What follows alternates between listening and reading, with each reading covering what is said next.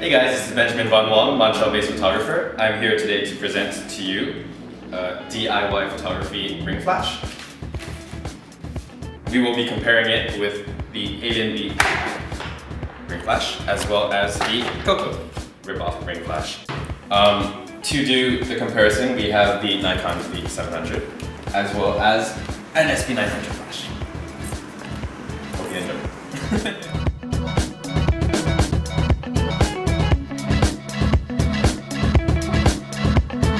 Alright, and there we have it, our DIY ring flash done in 5 minutes.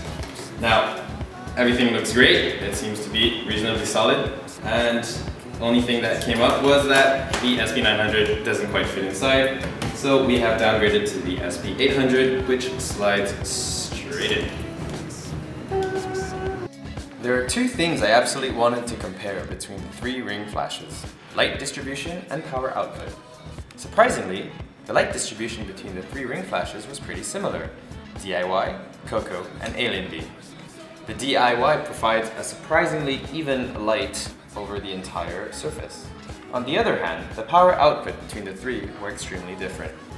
DIY at half power barely matches up to the Coco at 1/16 of a power, whereas the Alien B blows both out of the water. This means that the only time you could really use the DIY ring flash would be in an extremely controlled studio situation or as a really subtle fill flash. Lately, I've been interested in creating conceptual levitation style photography. Now, there are multiple ways to do this. In this particular situation, I will be lying horizontally on the ground and inverting the shot to give the impression that gravity is actually going sideways.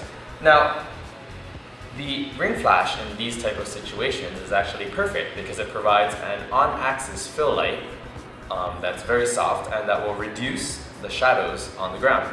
So if I'm lying on the ground, these telltale shadows that usually imply surface contact won't be present. Now, for my setup here, I have a twin lens reflex camera that I will be placing horizontally onto this glass table. Now, since we're trying to provide the illusion that gravity is actually going this direction, I simply have to tape these straps onto the side of the table using tape and place myself horizontally so that the illusion is somewhat complete. So here we have our setup, our DIY ring flash SP800 and a set of pocket whizzes to trigger the whole kit. Now, since our setup is so low, I actually have the DIY ring flash hanging from the lens. And since it's light, it really doesn't cause any problems whatsoever.